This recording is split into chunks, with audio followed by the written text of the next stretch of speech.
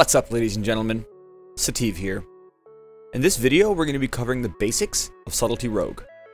Things like glyphs, talents, itemization choices like gems and enchants and reforges, and basic rotational stuff, so that you can watch this video and feel comfortable jumping into PvP on your rogue. So let's go ahead and get started by talking a little bit about talents. Rogue talents are pretty straightforward, and honestly, not a whole lot of switching gets done. Right now you can see I have Shadow Step, but 90% of the time I'm taking Burst of Speed. This Burst of Speed is simply too valuable for getting re-stealths and avoiding damage. The fact that it makes you unsnarable, lets you escape from terrible situations. You can kite a warrior relatively well with Burst of Speed, and if a mage doesn't have you rooted, you can totally fuck off around a pillar and avoid most of his damage. Now that being said, sometimes I do like to take Shadow Step against casters that will root me in place, because when I'm being rooted permanently, like, Burst of Speed isn't doing me much good. But then again, when I'm not using Burst of Speed, I'm so much easier to kill. So honestly, Burst of Speed, as OP as it is right now, is your best friend. You should definitely opt to use it as much as possible.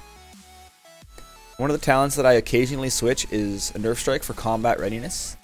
Though most of the time I'm running Nerf Strike. Combat readiness is only for situations where I know I'm just going to get mongoloided into the dirt and no one's going to untarget me. Or battlegrounds. Because combat readiness makes for some pretty manly battleground montages. People don't really notice it's up and you're pretty damn tanky. I'm out of Tomes of the Clear Mind.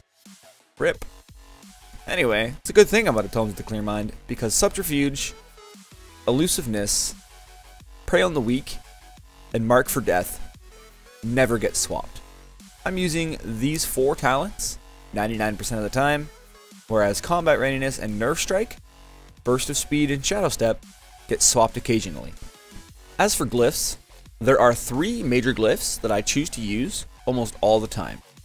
The first one being Blind, which will remove all damage over time effects when you blind a target. The next being Garrote, which increases the silence of your Garrote by a whole second. And lastly is Glyph of Hemorrhaging Veins. Your Sanguinary Vein ability now increases damage done to targets affected by your hemorrhage. Some other choices that you may want to look into taking for glyphs are Glyph of Cheap Shot, Glyph of Cloak of Shadows, which reduces the physical damage you take while Cloak is active, Glyph of Feint, increases the duration of elusiveness by 2 seconds, and Glyph of Redirect is honestly pretty cool, but I mostly use that for other specs like Assassination or Combat. That's all for glyphs though, guys. As I said earlier, Glyph of Blind, Glyph of Hemorrhaging Veins, Glyph of Garrote. Some people you'll see running this here, Glyph of Cheap Shot, Blind, and Garrote, but that's simply because they're just not a fan of Hemorrhaging Veins. It's all personal preference at that point. Next up are gems, enchants, and reforges. For starters, I'm going to talk about reforges though, I think. Because in order to understand the rest of the shit, you need to understand how I'm reforging. So, I'm prioritizing Mastery over Crit over Haste. And by Mastery over Crit over Haste, I mean Mastery better than Crit, and Haste is absolute shit. You don't want any Haste at all. Unfortunately, some of our pieces have Haste on them automatically, like our shoulders and our pants. But lucky for us, we can reforge. So, I'm going to go over each and every single one of my pieces and explain to you what I'm doing with each one. So Helmet, I reforge the Expertise into Critical because the item already has Mastery. Neck, I reforge the Haste into Critical because the item already has Mastery. Shoulders, I reforge the Haste into Mastery because the item doesn't have Mastery, it has Expertise. On the Cloak, I reforge Hit into Crit because the item already has Mastery. My chest piece is a perfect example of good stats.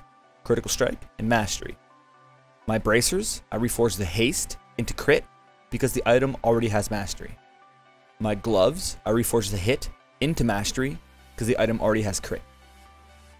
My belt, again, nice stats, boy, I like it.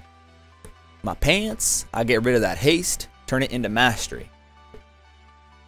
On the boots, we got the Crit and the Mastery, that's what you want. On the ring, I reforge the Haste into Mastery and leave the Crit alone. And here I reforge the Hit into Crit and leave the Mastery be. Our weapons have critical strikes and mastery, so we just leave those two be as well. You can reforge your PvP trinket from crit into mastery, because we're valuing mastery over crit. So any opportunity we get to get more mastery, we should go ahead and do it, girl. Let's talk about some enchants now. So for my shoulders enchant, I'm using the Tiger Claw Inscription, which is 200 agility and 100 critical strike rating. On my cloak, I have 180 critical strike rating. On my chest piece, I have Glorious Stats, which is 80 to all stats. My bracers, I have the Agi enchant for 180 agility. My gloves, they got that Mastery enchant. Belt uses Living Steel Belt Buckle to get an extra socket. Pants use Shadow Scale Leg Armor to get an extra 280 agility and 165 crit. And your boots use Blurred Speed, which is 140 agility with movement speed. So, we've covered reforging and enchants. Now let's look at what I'm doing for gems. Gems are pretty straightforward. I'm gemming pretty much straight agility. And by pretty much, I mean the only places that I opt to swap out the Agi for the socket bonuses are in the yellow sockets, where I can get myself a good chunk of stats. Like here I lose 20 agility and gain 160 mastery. Pretty good trade-off. Here I lose 80 agility, but I gain 120 PvP power and 160 mastery, which is pretty good. For the meta gem, I'm using the Agile Primal Diamond. And for the yellows, they're called Adepts Vermilion Onyx. And of course, everyone knows what a delicate. It's been delicate forever. Let's go ahead and talk a little bit about rotational stuff. Now, I'm not going to get too in-depth on rotational stuff in this video. What I'm actually going to do is cover the basics of it, and then I'm going to head you on over to one of my videos and get you to watch that. Because that video covers in depth the topics that you're going to be looking for to deal max damage as a Subtlety rogue. But for this video, let's go ahead and talk about the bare bone basics of being a damage rogue. You want to apply yourself some wound poison and get yourself a mind-numbing poison. Generally, PvP rogues use wound poison to apply the Mortal Strike debuff. It's extremely important. You want a premeditation and get Slice and Dice up from stealth, and then be at full energy before you open, as that is the most efficient way to open.